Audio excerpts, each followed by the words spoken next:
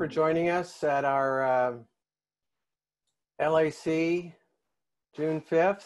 It's been an interesting day. It's been an interesting month, and certainly we've had a very, very interesting shelter-in-place process for the last 2-3 months. Time flies. Thank you for joining us. We have some interesting things to talk about. And first off, I want to introduce our CEO, Anjali Kausar. And Anjali, is there something you wanted to say this afternoon? Yes, thank you, Rich. In light of the recent events, I would like to take a moment to read the statement on behalf of our board of directors. The killing of George Floyd and numerous other Black people is a tragedy that continues to strike at the heart of American society. These racist acts impact everyone across the nation, and no one as much as our Black community members. We collectively mourn and seek justice with and for our fellow Americans. Business leaders, community leaders, and residents must all actively work against racism and its effects. We are responsible for creating a society in which people of all racial backgrounds can pursue happiness, live without fear of violence, and thrive economically. We in Cupertino stand in solidarity with the Black community members locally in Silicon Valley and with all people seeking justice and peace. Thank you. Thank you, Anjali.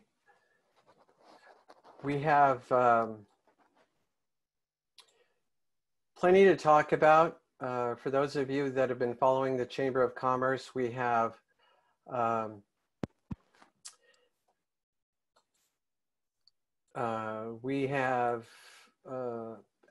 recently had a forum with West Valley mayors from Sunnyvale, Santa Clara, and Cupertino. And the topics that have come up have been all critical, all over the board, and all incredibly important. So there's no shortage of things to talk about. So perhaps it's appropriate that one of the more important issues that we have to talk about is taxes. And we have one of our more experienced community leaders in Silicon Valley to talk about that. And of course, I'm talking about our county tax assessor, Larry Stone.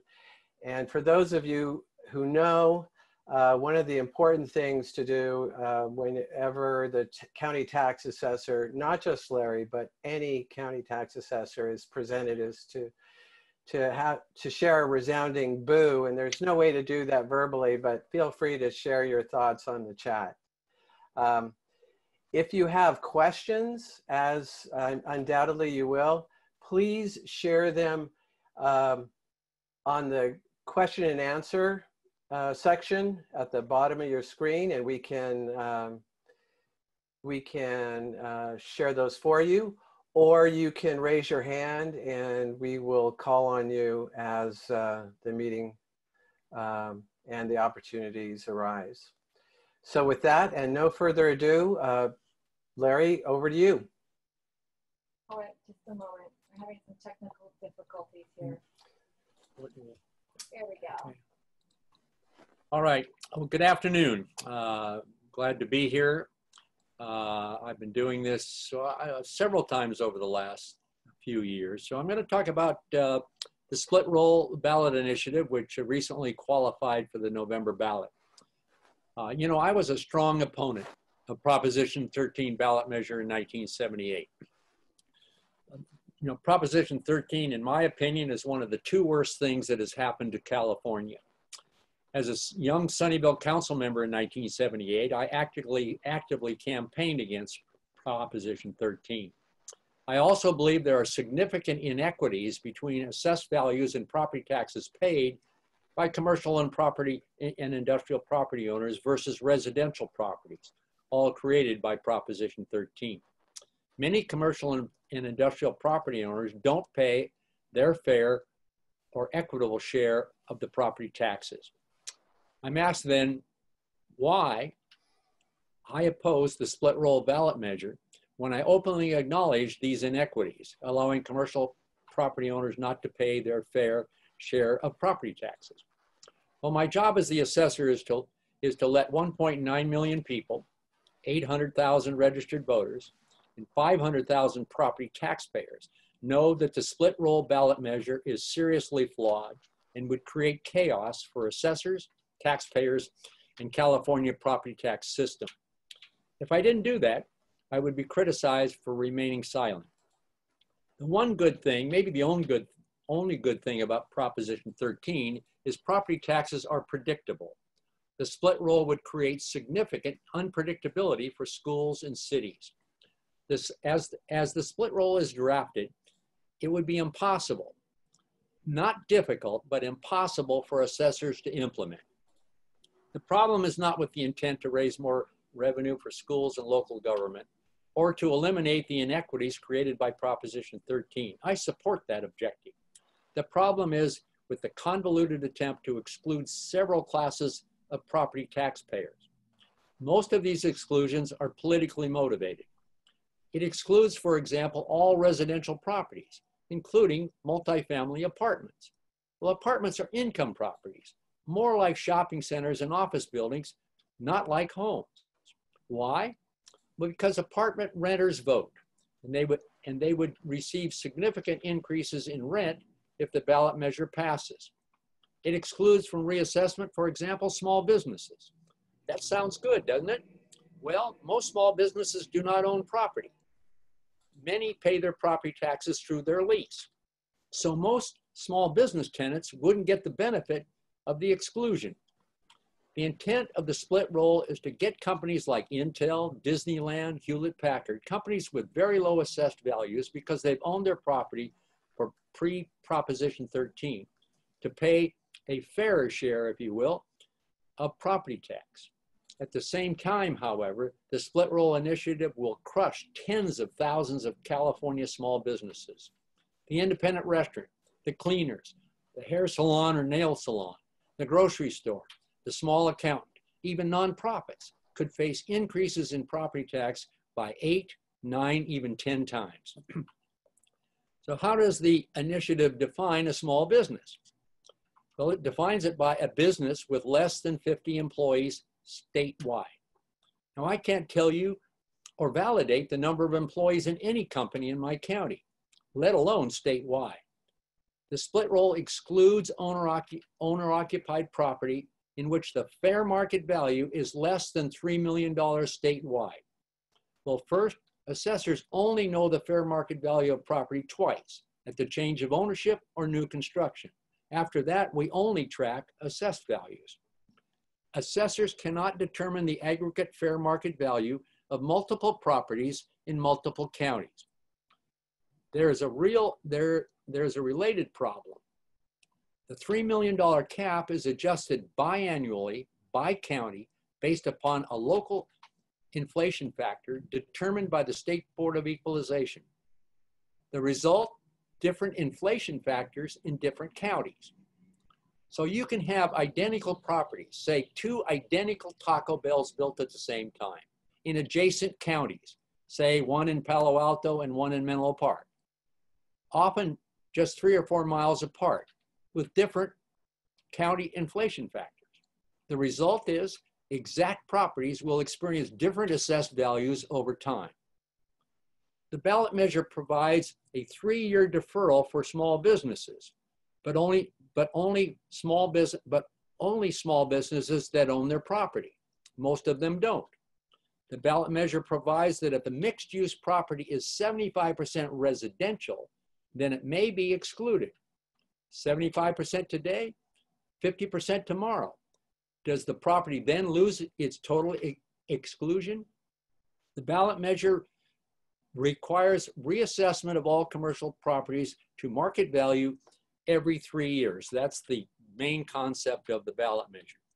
Well, what happens if the Great Recession or a pandemic occurs in year 2 and property values drop 50% as they did during the Great Recession?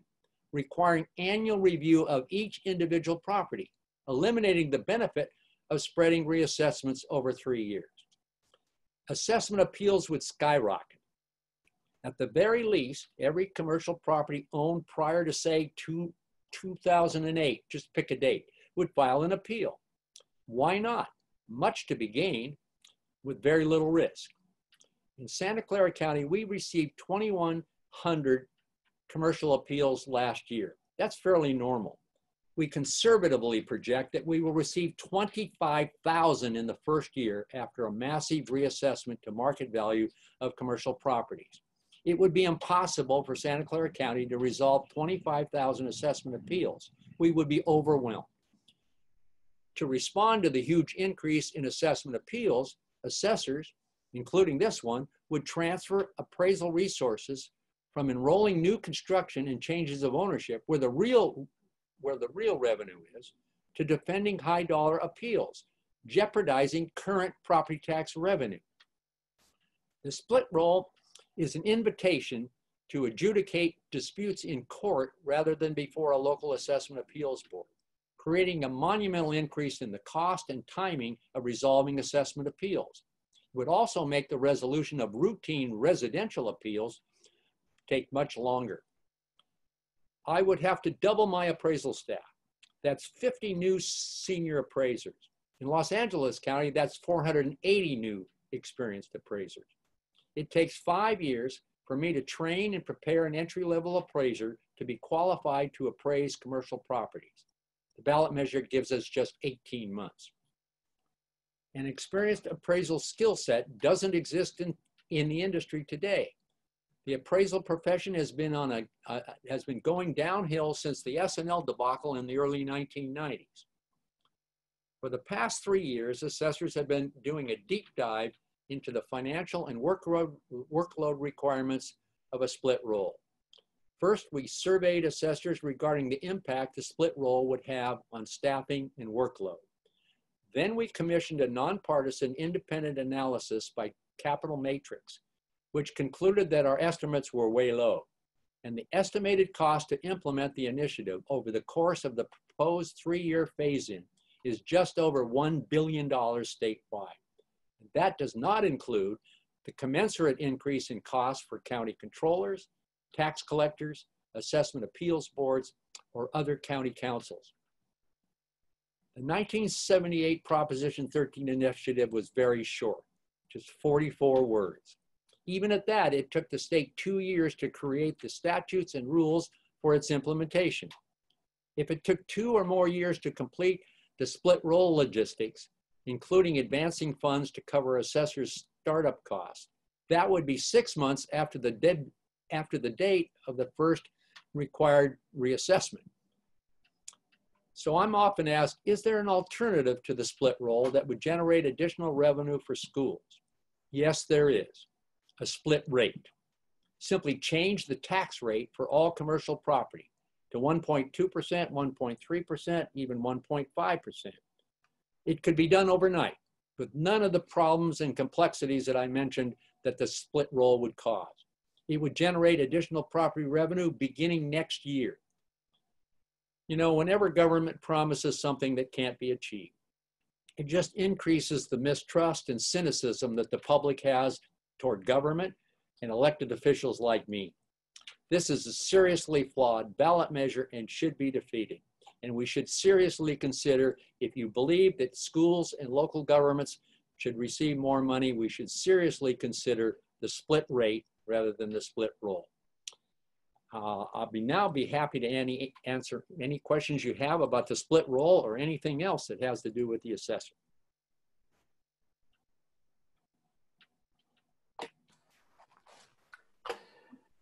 Well, while people think of their questions, one of the questions I know that has come to mind is, I've heard others ask is, you've been incredibly effective advocating, and I think you came out very early at identifying fundamental flaws in this measure. Are there other organizations, are there other tax assessors that are also sharing your view. The California Assessors Association, which includes all 58 county assessors in California, last week formally opposed the split roll. Again, not because of the tax issues or the revenue issues at all, simply on the basis of the impossibility for us to be able to implement it. And as I said, this is not going to happen. And it's too bad because the schools need more money, I believe, as does local government. And it's too bad because people are very excited about the prospects of this. And I can tell you, for the reasons I stated earlier, it's not going to happen. And so people are going to be very disappointed on November 4th. Now, the opposition are people that I normally don't align myself with, like Caltax and the Howard Jarvis Taxpayers Association and so forth. But you know, they have some good points in their opposition, but they also will be misleading in their opposition, because they will say this is the foot in the door, that, you know, the next thing, the elimination of Prop 13 on residential property owners, which is on residential property, which is nonsense. The people have to vote for any change in Proposition 13, and it's highly unlikely that people are going to vote to eliminate the Prop 13 protections on their own homes. But that's the argument they will use. I am told that the opponents, which are mainly commercial and industrial property owners, as well as the organizations I mentioned, will spend up to or more than $100 million to try to defeat this. And a lot of the arguments made to do that are simply not true. That's unfortunate for somebody like me, who is also opposed to the measure, but certainly doesn't believe that Proposition 13 protections on residential property owners is in jeopardy at all. Great. Thank you. We have a question from our audience. Dennis Seema, the executive director of the Foothill De Anza Foundation, was asking if you had or could share some quick fiscal state of the county comments. Your takeaway from what we are all seeing from the economic fallout from the COVID-19 situation. Sure, I'd be happy to. Just a little short lesson on what the assessor does. I'm constitutionally required, as all assessors are, to close our assessment roll every year on July 1st, based upon values as of January 1st. So the assessment roll, which we will close in what, about 3 weeks, I guess, and we will do it on time, and as we always have. So the values are pre-COVID-19, January 1st, 2020. So the assessment roll will be up about 6%, which actually is a little bit higher than I thought that it would be. We were entering what I called, I think, when I talked to you last year, a normal recession, which is anything but now. So we'll be up about 6.5% this year, which is less than we've seen in the last few years, but still very strong. The bloodbath will occur next lien date, January 1st, 2021. And that's when you'll see the diminution of value of all types of properties, more on the commercial side than on the residential side, but surely across the board. And so it will be bad. And there's a possibility that the California Consumer Price Index, which is the basis for the annual 2% increase. In other words, Proposition 13 provides that assessed values cannot be increased by more than 2%. Well, only about 10 times in the 41 years since Prop 13 passed was the California Consumer Price Index less than 2%. In 2010, during the Great Recession, it was slightly negative. There's a possibility, and I can tell you the Consumer Price Index this year will not be 2%, it will be less. And there's a possibility it could be negative given the impact on the economy. And so that in itself means that in 2010, everybody, every property owner of all types received a reduction in their assessment right at the time when schools, local government, and the economy in general needs money, more money. So that just plan for that. If you're in schools, community colleges, government, there are deficits across the board. There'll be cuts in staff. There'll be reduced in budget. I think we're looking at the county. I think I heard over a $200 million deficit this year. The state is something like $58 billion, and not much ahead in terms, until we get COVID-19 under control. Not much good news ahead. Right. Well, Larry, so it sounds like there's some latency in the system. So will local agencies may see a bigger hit coming the next budget round? Definitely will. Okay. Well, I'll have questions coming in back to the split roll. And from Luis Bueller, he read that commercial properties with more than 50% occupancy by small businesses would be excluded. How would this affect malls or any idea about how many small businesses are quote unquote protected by this? Well, if I understand the question, if you're in a mall, it's the mall owner, usually a large company, that pays the taxes. And as I mentioned earlier, most of the small tenants, or even the large ones, are the large anchors, are on triple net leases. So they pay their pro rata share of property tax in their lease. Malls retail is probably the hardest hit at it all. I don't think retail will ever fully recover. I have a retail research analyst who I respect projects that 30% of all 1,100 malls in this country will close in the next 4 years, a la Valco, I guess.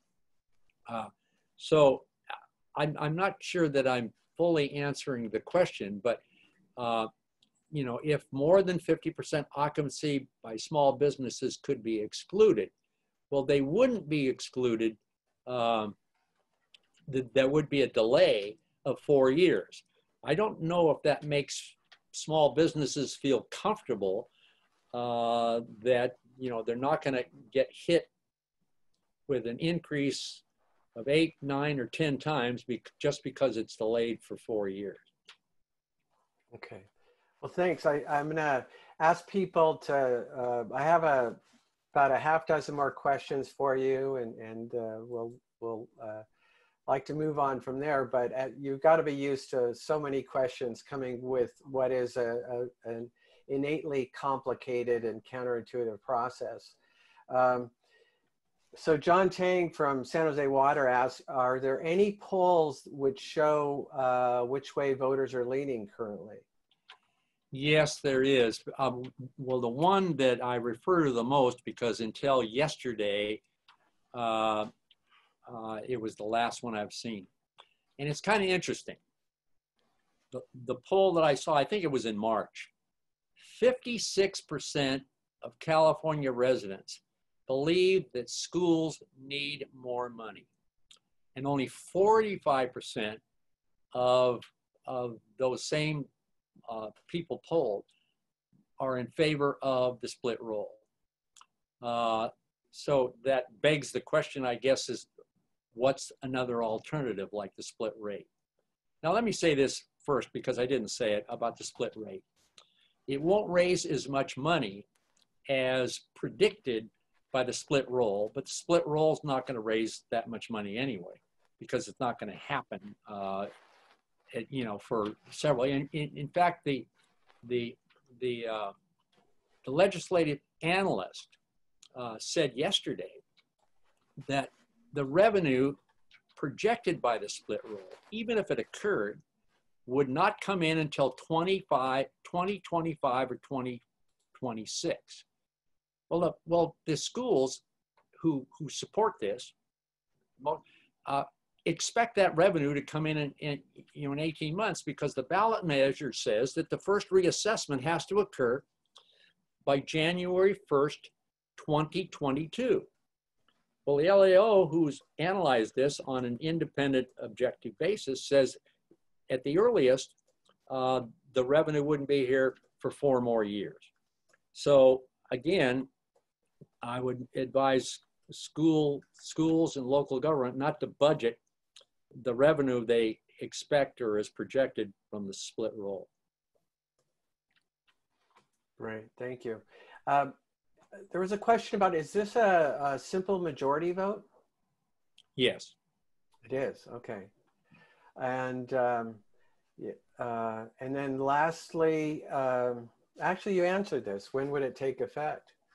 Not for a while. Well, you know, the measure says that the effective date of the first reassessment would be January 1st, 2022. So that's why if it passes on November the 3rd of this year, then the assessors have about 18 months or so, maybe a little bit less, to begin the process. But as I said, I would have to double my appraisal staff. And as I also said, the skill set in the appraisal business doesn't exist now. And you know what? With 25,000 appeals, a lot of money's at stake. And so, you know, I mean, right now, we have about 5,000 appeals today of what the value at risk. In other words, the difference between what we have the property on the assessment roll for and what the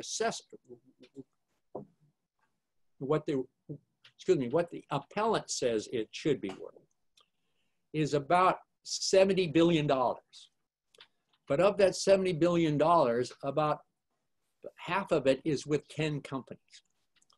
So you file an appeal. If you're Apple, Google, Hewlett-Packard, whatever, you file an appeal and you have a potential payday of, I don't know, $10 million or more, 50 million, maybe if you looked at Apple. How much would you pay in high-priced lawyers, expert witnesses for a potential $10 million payday, okay? And so all of my senior appraisers that I have now, I am sure would be attracted away by the very people, because one, they have the skill set. And if I'm an appraiser in the assessor's office in Santa Clara County, and I get a call to say, we'll quadruple your salary because the money at stake. So even though the skill set doesn't exist for me to get the 50 new appraisers I need, and these are not entry-level appraisers, these are senior appraisers that are capable of appraising and assessing office buildings and shopping centers. That would be depleted by people that were filing appeals.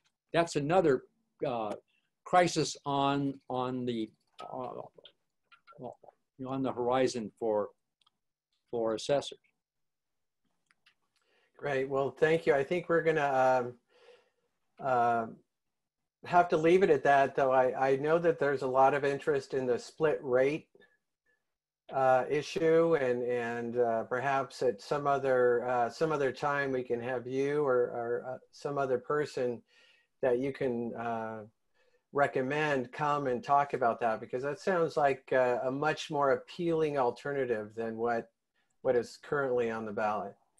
Well, unfortunately, there isn't a lot to talk about it. I've been talking about it for well over a year, and most of the people who should know about this have never thought about it, including the LAO, who said, "Oh,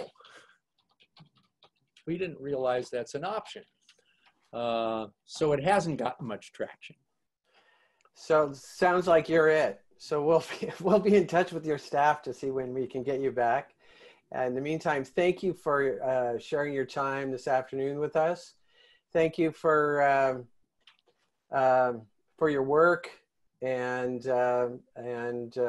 thanks for helping us get through this very difficult period. Well, thank you, Rick, and thank Anjali as well. I always enjoy talking to you folks, even remotely. And hopefully next year we can do this live. I mean, not live, but in-person live. Absolutely. Thanks, Larry. You bet. Well, Larry raises an interesting point. One of the upsides of all of this is that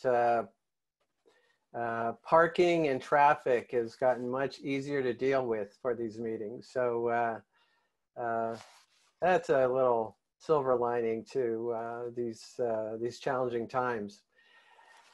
Well, if taxes are always on people's mind, another critical substance, let's call it, that is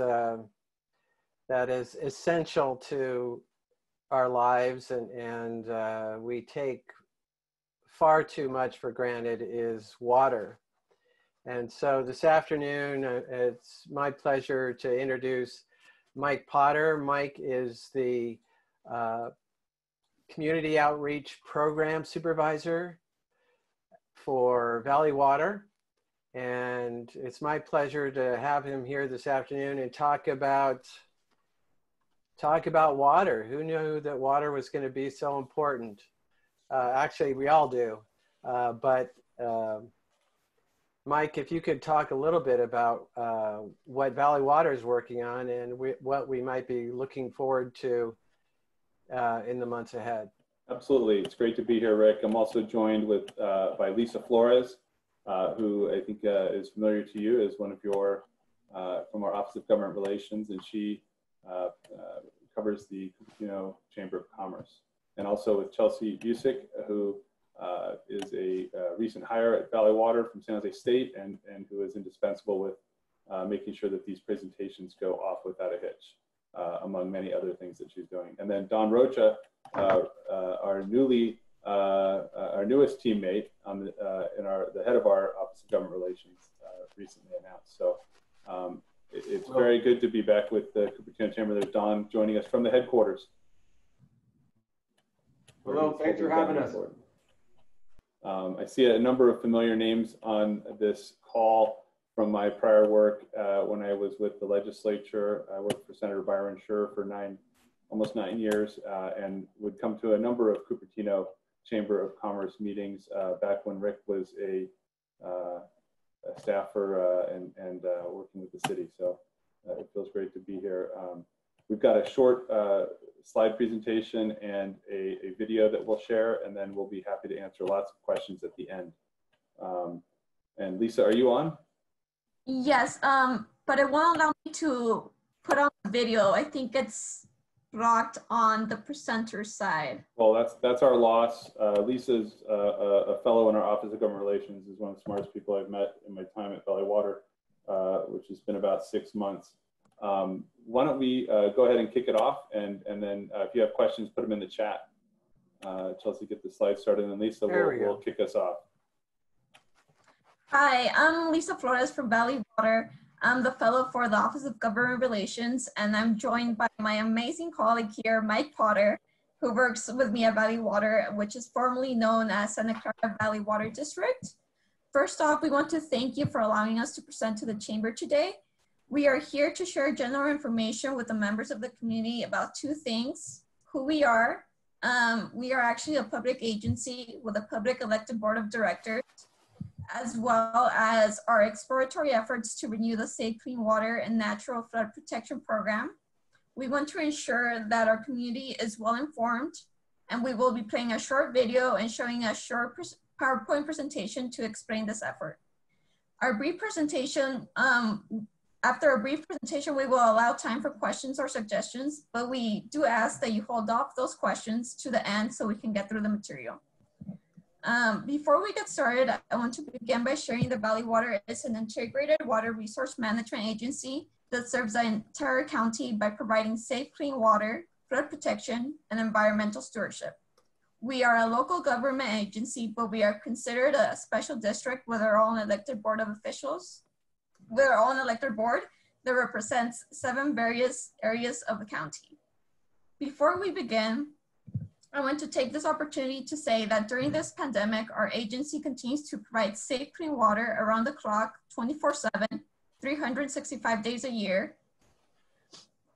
As a public utility, we are considered an essential service provider, and we continue to provide safe, clean water, flood control, and environmental stewardship on behalf of 2 million residents and commuters in 15 cities, as well as 14,700 private well owners.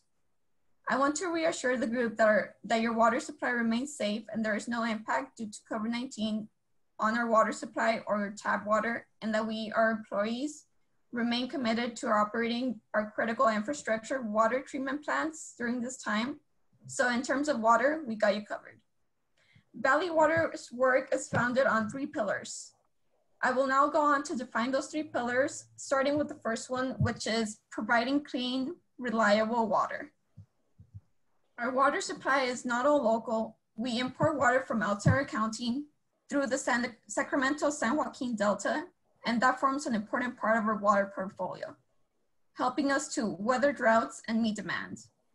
In an average year, we import 55% of our water supply from the Delta, get 30% from local sources such as rainfall and storm runoff into our reservoirs, get 10% from local conservation, and recycle 5% of the water that we use in the county. Our second pillar is flood protection. Valley Water is the flood control agency for Santa Clara County, which means that we invest in and execute projects and programs that help protect lives, homes, businesses throughout the county. Our third and final pillar is a healthy community. And this pillar provides healthy creeks and ecosystems. As part of this focus, we take care of streams and watersheds, partner with other agencies to provide trails and recreation opportunities, restore and improve habitat, host cleanup days, work to prevent polluted runoff, and work with creekside property owners to help them be stewards of the county's streams and ecosystems. We also work with other agencies to address issues such as homeless encampments, which can cause extensive environmental damage. And Valley Water's environmental work protects and restores habitats and encourages the return of endangered species. On to slide 3, which is the next slide. This speaks of what occurred in December 2019, which is when Valley Water's Board of Directors directed staff to explore opportunities to enhance and update the existing Safe Clean Water and Natural Flood Protection Program, which is funded through a special parcel tax by over 74% of voters in November of 2012. As part of the potential renewal measure, we are really seeking ways on how to build upon the existing program in terms of making it stronger and providing it and improving it so we can better meet the future needs of the entire county. This replacement and renewal of the existing program would begin in fiscal year 2022 and extend for a minimum of 15 years.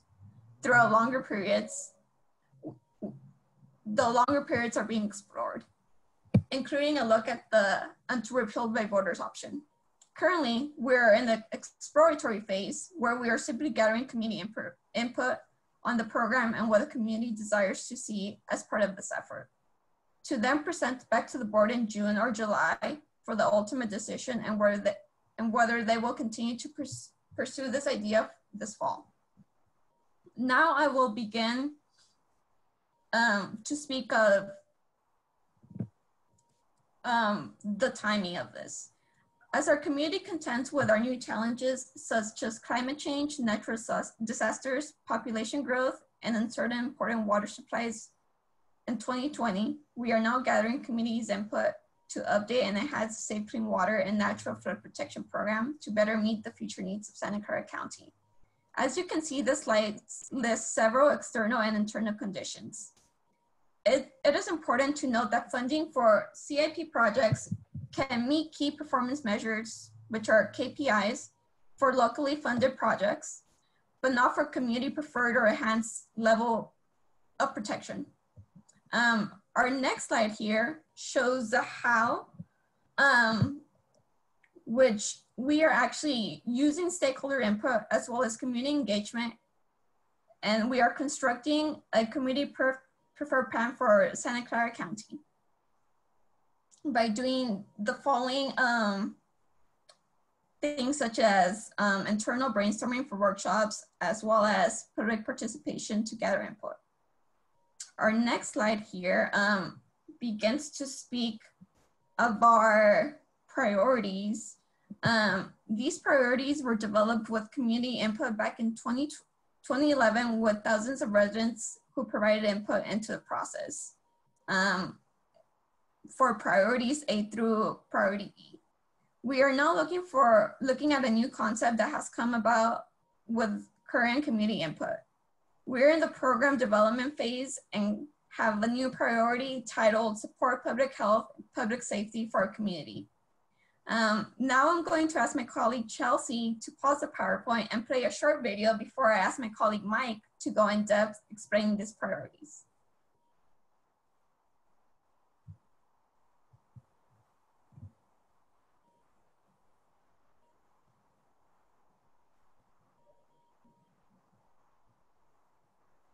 How important is safe, clean water and natural flood protection to you? At Valley Water, we're securing a reliable supply of water for the future to keep the water running no matter what public emergency we face. What matters most to you? Do you support potentially expanding our reservoirs? Like Pacheco in southern Santa Clara County, a project that could hold as much water as all of our reservoirs combined. Or fixing Anderson Dam to ensure our 2 million residents have a safe, reliable drinking water supply for the future, even in the face of earthquakes, emergencies, droughts, climate change, and population growth. Or is it most important to you that the water that flows through our community is free of toxins and contaminants? At Valley Water, we partner year-round with local organizations and thousands of volunteers to remove litter from our local creeks, streams, and the bay, while we work on projects countywide to remove contaminants such as mercury from our reservoirs, like Clara, Guadalupe, and Almaden Lake, providing a healthy environment for fish, birds, and wildlife. Or perhaps you support our work to keep our homes, schools, and businesses safe from floods. Our projects along the Guadalupe River in San Jose, Permanente in Mountain View, Upper Llagas Creek in Gilroy and Morgan Hill, San Francisquito Creek in Palo Alto, and the San Francisco Bay shoreline are resulting in the removal of thousands of parcels from flood zones and helping lower the cost of your flood insurance premiums. If keeping your water supply clean and reliable, your community safe from floods, and protecting the environment in Santa Clara County is important to you, we want to hear your voice. We're exploring ways to enhance and update the Safe Clean Water and Natural Flood Protection Program that will help us better meet the challenges of the future. Go to safecleanwater.org. Take our 2-minute survey. Tell us what matters most to you. And let's work together to keep safe, clean water and natural flood protection for all.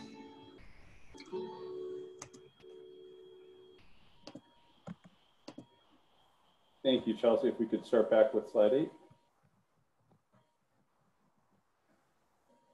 The PowerPoint, there we go.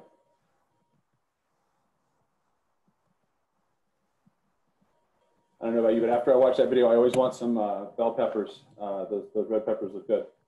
So the 5 current priorities plus the one that we're under consideration. The first one is priority A, which is ensure a safe, reliable water supply. And the types of projects that are currently been funded and that we anticipate would be included in a future measure are protecting our water supply, water quality, dams, flood protection channels from drought, and building sustainable, locally controlled water supply projects. One of the projects we completed was the Main and Madrone Avenue pipeline restoration. This allowed us to reach current and future groundwater recharge demand in Morgan Hill and South Santa Clara County. The two pipelines can now convey local and imported water from Anderson Reservoir and Santa Clara conduit for groundwater recharge via the Main Avenue recharge ponds and the Madrone Channel. We have some pipeline reliability projects. I'm sure John Tang's very happy to hear that since they're one of our best customers and biggest customers. The project constructs 4 line valves at various locations along the east-west Snell treated water pipelines in Saratoga, Cupertino, and San Jose. And then the big potential project in this category would be the Pacheco Reservoir, which you saw a little bit of. On the way to San Luis Reservoir, if you look over your shoulder on Highway 152, there is a small 5,500 acre-foot reservoir. It's not really providing a whole lot of water retention. In fact, the creek runs dry during the summer and dry months.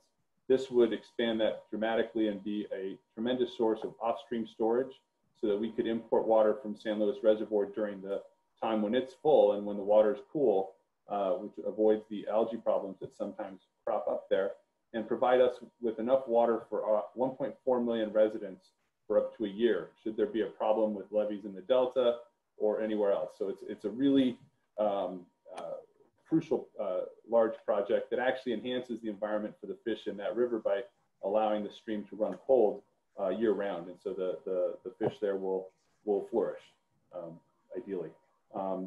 Priority B is focused on reducing toxins, hazard, and contaminants in our waterways. And that allows us to fund the Hazardous Material Management Response Program, allows Valley Water to continue to provide a local toll-free number to report hazardous spills 24/7. Staff will respond within 2 hours of the initial report with spill cleanup in our water right-of-way. Valley Water is responsible for about 278 miles of riparian corridors in our county, which is a lot, but there's actually over 800 miles total in our county. So, but the ones that we're responsible from, we will definitely respond in a timely manner. This also funds supporting volunteer cleanup efforts and education for things like National River Cleanup Day, California Coastal Cleanup Day, the Great American Pickup, and the Adopt a Creek program. So that's a terrific category that's been very successful. On Priority C, we're dedicated to protecting our water supply and to protect from earthquakes and natural disasters. So this category, Category C, will work towards things like the Anderson Dam seismic retrofit project, which is just a tremendously complicated but super important project. That reservoir is currently our largest reservoir, and we can't keep it full because of the seismic concerns, which it makes it harder for us to meet all of our water supply needs when we can't keep it full. And we store imported water there, and we also use that to recharge the groundwater in South San Jose. This project covers the earthquake retrofitting, and there have been some recent community meetings that have updated that project. So I'd encourage you to check out our project page if you're interested in that project on our website. Priority D is to restore wildlife habitat and provide open space. It's a priority that didn't really exist before the District Act was changed back in 2000. It's found that when they were working on the original Safe Clean Creeks measure, voters weren't interested in taxing themselves if Valley Water didn't incorporate habitat, wildlife, and open space in its mission. So the District's Enabling Act was amended. I worked for the legislator that did that, Senator Scher, and so now we have a category. So the types of things that are funded in this project are conservation of habitat lands and watersheds, commitment to the Habitat Agency, which helps a lot of other big projects happen as well. It's what we use to revitalize stream and upland habitat, improving fish habitat and passage improvement. A number of these types of things are important to help maintain a healthy steelhead trout populations and improve fish passage. Next priority, Priority E, is provide flood protection to homes, business, schools, streets, and highways. This is the type of project that funds things like the San Francisco Creek Flood Protection Project that you saw. You saw the bridge that connects East Palo Alto and Palo Alto, and they call it the Friendship Bridge. There's more work to be done on that. This is a part that's been completed is from Highway 101 to the Bay, and there's another significant portion of that is at risk of flooding. The other types of things closer to Cupertino is the Permanente Creek Flood Protection Project. Ultimately culminates at McKelvey Park, which you saw a picture of the ball fields. We took 2 existing baseball fields and dug that down over a period of years, 16 feet. And they now serve as a flood retention pond if there's a high water event. But they rebuilt the ball fields so that you can continue to have a community asset. So that project just opened in February and was a tremendous success. It's a long haul. And other parts of the Permanente Creek closer to Cupertino is near the Rancho San Antonio, where we're still working on doing archaeological work and construction, but it is making significant progress, and we hope to wrap that one up this year. The other major project that you will be familiar with is the Coyote Creek from Montague Expressway to Tully Road.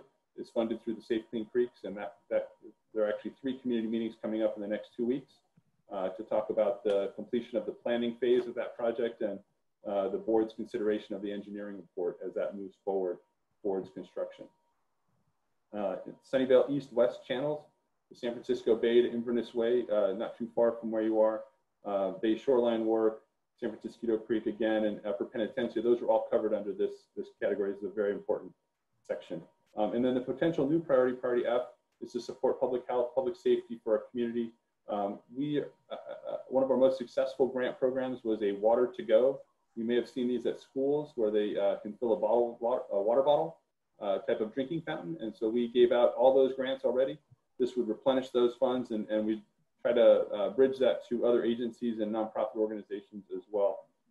And then to study and test new water conservation programs through this program. Next slide. The key part of what we're doing today and coming out to you and talking about this is to hear your voice. So we'd love for you to take our survey to help shape this program. If there are concerns or questions, there's an open-ended part of this as well, but what are your priorities? We want to develop a community preferred plan, and the way to do that is to get community input. And so this is a link to our survey, and we'd love for everyone on this call to take it. We've had almost 15,000 completed surveys at this point. They got close to that 2 years ago in 2011 when they developed the 2012 measure. And so we're very excited to be able to catch up to that in our shorter time span here.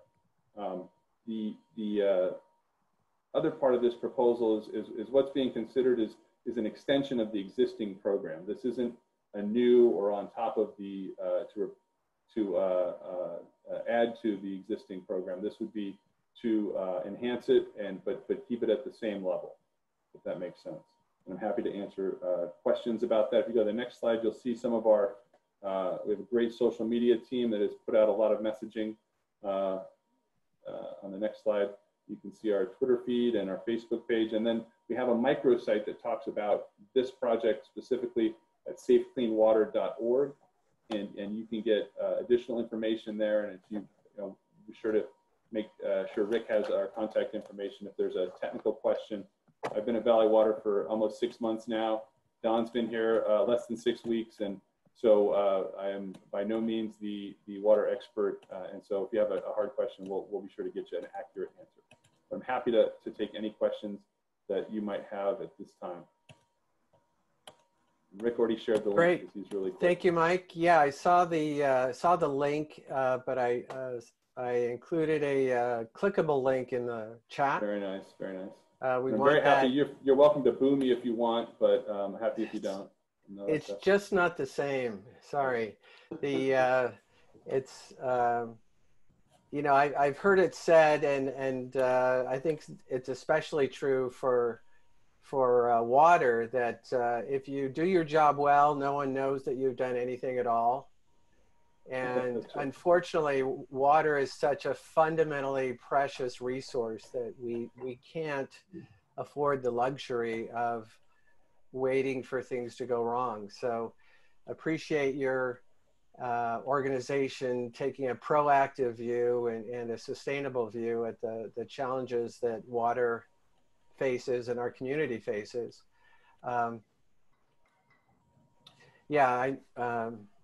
John Tang appreciates your work and wanted to ensure the safe and reliable water supply for our region.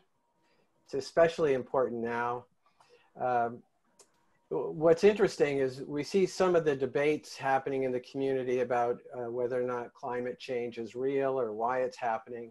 I think that we all can agree that there's more energy in the system, so our highs are going to be higher and our lows are going to be lower. We're going to have incredibly wet years, and we will continue to have dry years.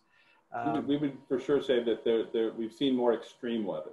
And yes. So the extremes, yes. You know, extremely dry or extremely wet, and some of the things that we're working towards, especially with the Anderson project, is to be able to accommodate that. The idea of having Pacheco will give us an extra layer of resilience and control our own destiny. So if there was a problem with the levees in the Central Valley, which would be catastrophic, we would have a local source to continue. And this valley has adapted when there have been shortfalls by conserving water and conserving water going forward on the way we do landscape.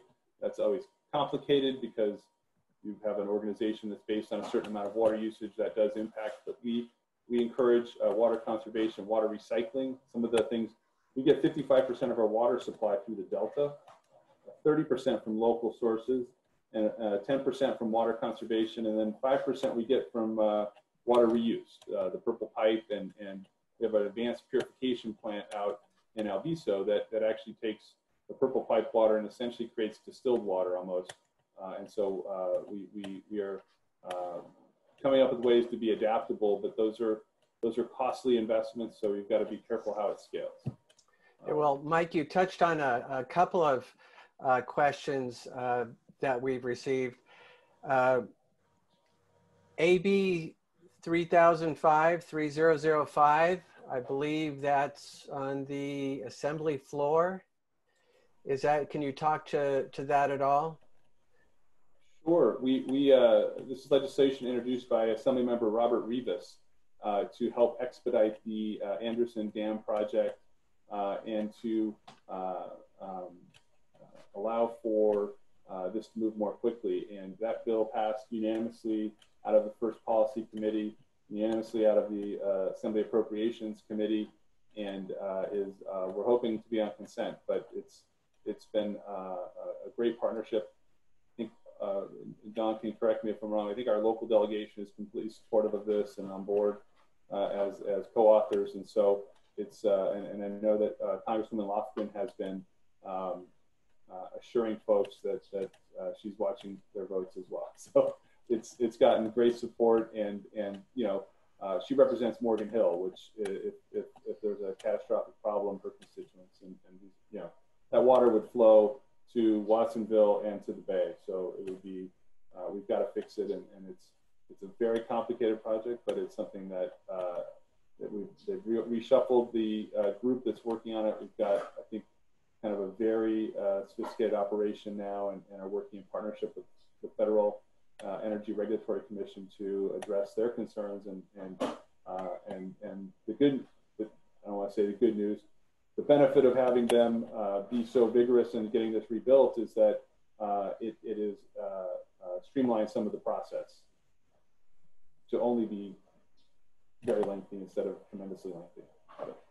Yeah, I think there's certainly our board, which adopted a strong support position, understood the difference between having reservoirs not full because there wasn't enough water, and having reservoirs not being full because they can't hold water. And that's certainly, that latter scenario is absolutely not acceptable and not in anyone's interest. You had mentioned purple pipe. Can you talk about that a little? Because certainly as we see these dry spells, I think there's going to be a growing interest in purple pipe and what it represents. I can generally talk about it. That is a partnership between the sewage treatment control plant and Valley Water to get that, to take the clean water from the sewage treatment plant and use it for irrigation purposes. It's not, in many parts of the world that might be, clean enough for reuse. It is an expensive undertaking to run pipe from the north part of our county in Alviso to where it is needed in the southern parts of the county.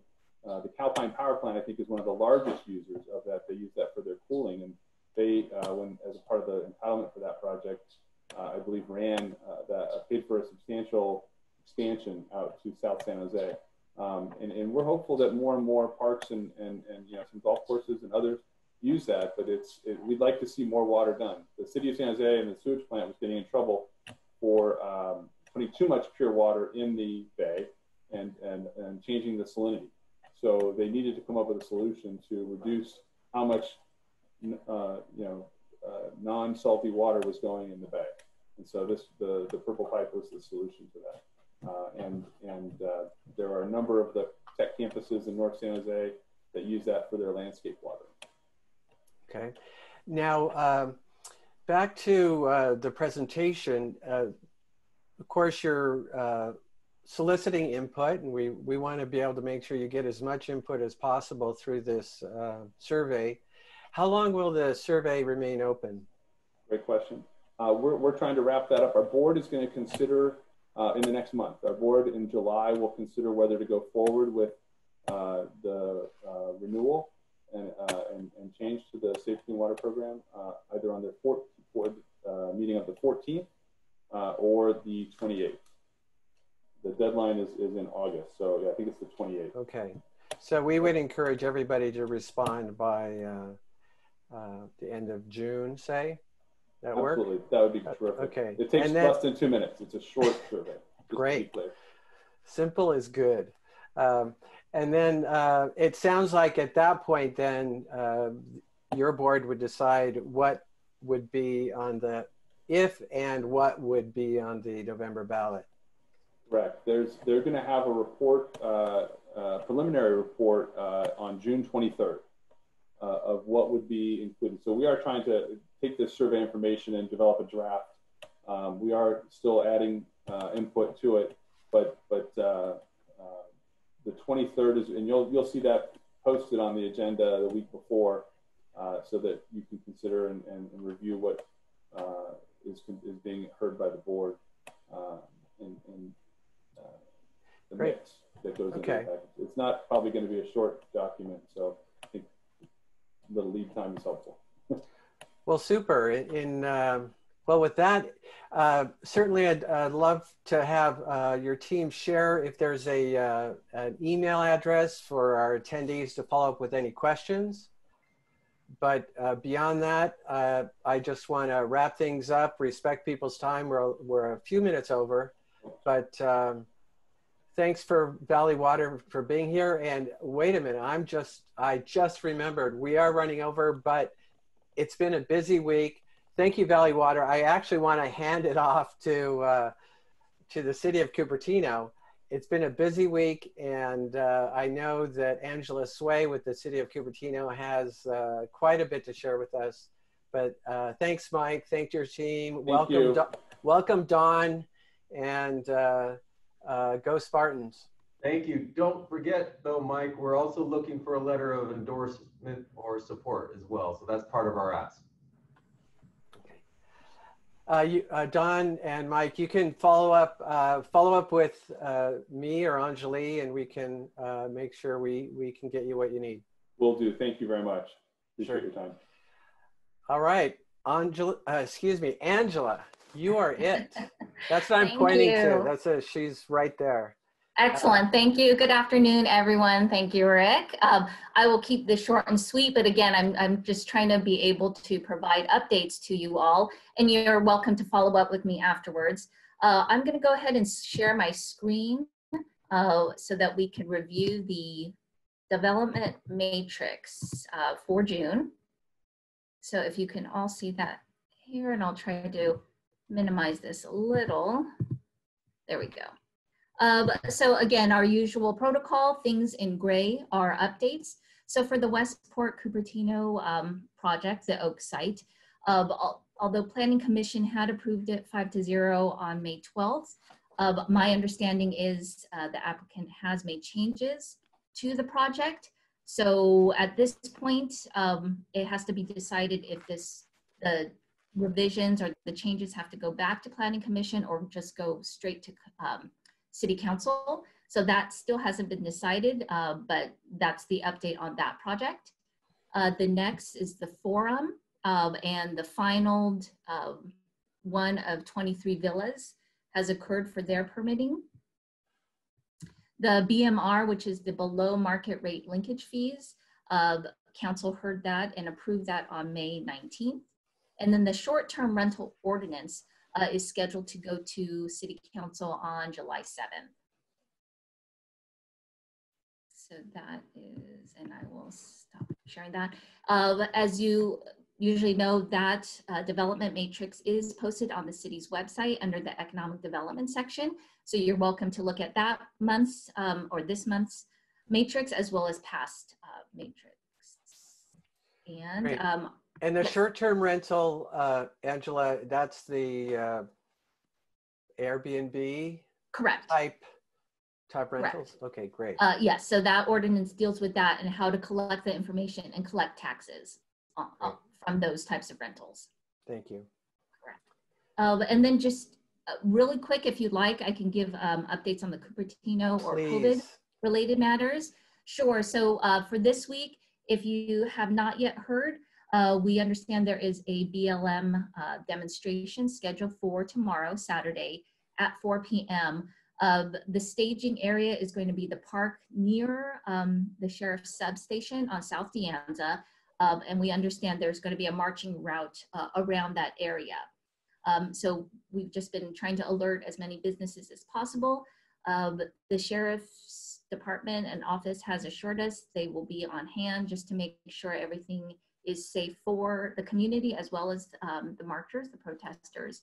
And we are just assuming and hoping this will all go safely and smoothly. But again, if you see anything dangerous, the sheriff's office does recommend that you call 911. Also, in an effort to support our local businesses and to coincide with the county's revised order to allow outdoor dining, the city later this afternoon at a special council meeting is looking to enact a special urgency ordinance that will allow for an application process for special outdoor dining in Cupertino. So if you're familiar with the dining regulations in Cupertino, a CUP is normally required. This is just a one-page application. We are expediting this. Hopefully it's really quick turnaround. What's required will be a site plan to show how you're doing your seating. And then if you are on private property, you are asked that the property owner does sign off on this. And again, there is no fee for this. We're just trying to help our businesses, the restaurants, get up and running as quickly as possible, but doing it safely.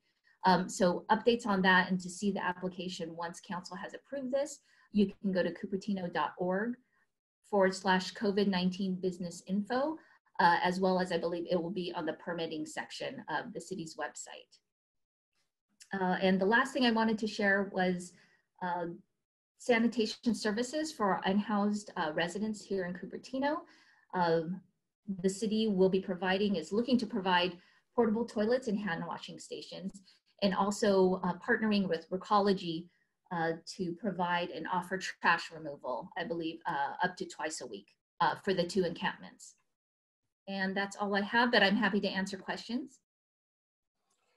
Thank you. Great. I don't see any questions. Thank you, everyone, for staying a little late. Thank you, Angela, for your leadership, and Deb and the City Council acting decisively to help us reopen our community. And with that, thank you, everyone. We will be, if there's any interest, let us know, or actually let Lori know. We shared her email. If you, we've always had interest in Larry Stone's prepared comments. Have a great day. Have a safe weekend, and we'll see you soon.